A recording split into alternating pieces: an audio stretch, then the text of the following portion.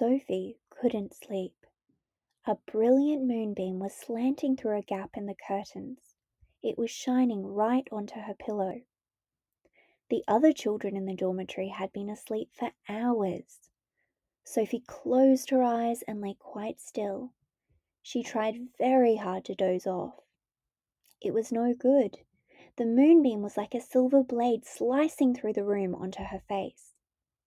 The house was absolutely silent. No voices came up from downstairs, and there were no footsteps on the floor above either. The window behind the curtain was wide open, but nobody was walking on the pavement outside. No cars went by on the street. Not the tiniest sound could be heard anywhere. Sophie had never known such a silence. Perhaps, she told herself, this was what they called the witching hour. The witching hour, somebody had once whispered to her, was a special moment in the middle of the night when every child and every grown-up was in a deep, deep sleep, and all the dark things came out from hiding and had the world to themselves. The moonbeam was brighter than ever on Sophie's pillow. She decided to get out of bed and close the gap in the curtains. You got punished if you were caught out of bed after lights out. Even if you said you had to go to the bathroom, that was not accepted as an excuse and they punished you just the same. But there was no one about now. Sophie was sure of that. She reached out for her glasses that lay on the chair beside her bed. They had steel rims and very thick lenses, and she could barely see a thing without them. She put them on, then she slipped out of bed and tiptoed over to the window. When she reached the curtains, Sophie hesitated. She longed to duck underneath them and lean out of the window to see what the world looked like, now that the witching hour was at hand. She listened again. Everywhere it was deathly still. The longing to look out became so strong she couldn't resist it. Quickly she ducked under the curtains and leaned out of the window. In the silvery moonlight, the village street she knew so well seemed completely different. The houses looked bent and crooked, like houses in a fairy tale. Everything was pale and ghostly and milky white. Across the road she could see Mrs. Rance's shop, where you bought buttons and wool and bits of elastic. It didn't look real. There was something dim and misty about that too. Sophie allowed her eye to travel further and further down the street. Suddenly she froze. There was something coming up the street on the opposite side.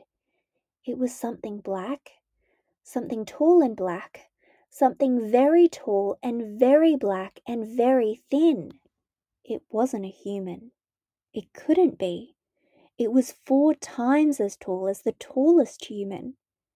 It was so tall its head was higher than the upstairs windows of the houses. Sophie opened her mouth to scream, but no sound came out.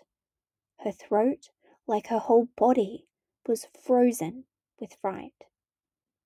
This was the witching hour, all right. The tall black figure was coming her way. It was keeping very close to the houses across the street, hiding in the shadowy places where there was no moonlight. On and on it came, nearer and nearer. But it was moving in spurts. It would stop, then it would move on, then it would stop again. But what on earth was it doing? Aha! Sophie could see now what it was up to. It was stopping in front of each house. It would stop and peer into the upstairs window of each house in the street. It actually had to bend down to peer into the upstairs windows. That's how tall it was. It would stop and peer in, then it would slide onto the next house and stop again and peer in, and so on, all along the street. It was much closer now, and Sophie could see it more clearly. Looking at it carefully, she decided it had to be some kind of person.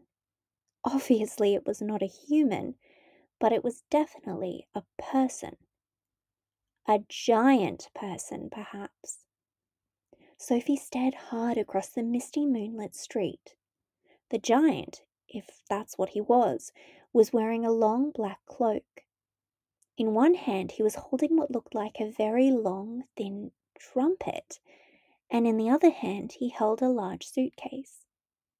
The giant had stopped now right in front of Mr. and Mrs. Gucci's house. The Guccis had a greengrocer's shop in the middle of the high street, and the family lived above the shop.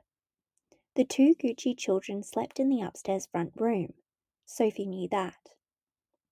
The giant was peering through the window into the room where Michael and Jane Gucci were sleeping. From across the street, Sophie watched and held her breath. She saw the giant step back a pace and put the suitcase down on the pavement. He bent over and opened the suitcase. He took something out of it. It looked like a glass jar, one of those square ones with a screw top. He unscrewed the top of the jar and poured what was in it into the end of the long trumpet thing. Sophie watched, trembling. She saw the giant straighten up again, and she saw him poke the trumpet in through the open upstairs window of the room where the Gucci children were sleeping. She saw the giant take a deep breath, and he blew through the trumpet. No noise came out, but it was obvious to Sophie that whatever had been in the jar had now been blown through the trumpet into the Gucci children's bedroom. What could it be?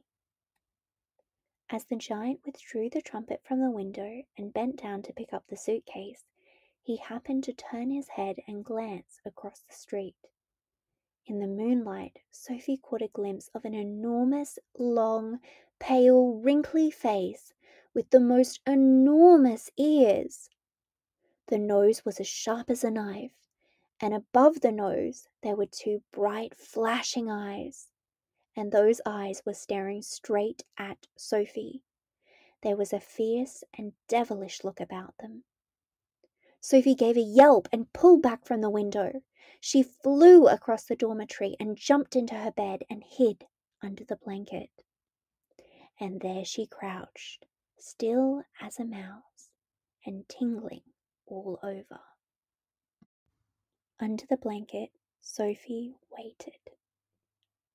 After a minute or so, she lifted a corner of the blanket and peeped out. For the second time that night, her blood froze to ice and she wanted to scream, but no sound came out. There, at the window, with the curtains pushed aside, was the enormous, long, pale, wrinkly face of the giant person staring in. The flashing black eyes were fixed on Sophie's bed. The next moment, a huge hand with pale fingers came snaking in through the window. This was followed by an arm as thick as a tree trunk. And the arm, the hand, the fingers were reaching out across the room towards Sophie's bed. This time Sophie really did scream, but only for a second, because very quickly the huge hand clamped down on her blanket and the scream was smothered by the bedclothes. Sophie, crouching underneath the blanket, felt strong fingers grasping hold of her, and then she was lifted up from her bed, blanket and all, and whisked out of the window.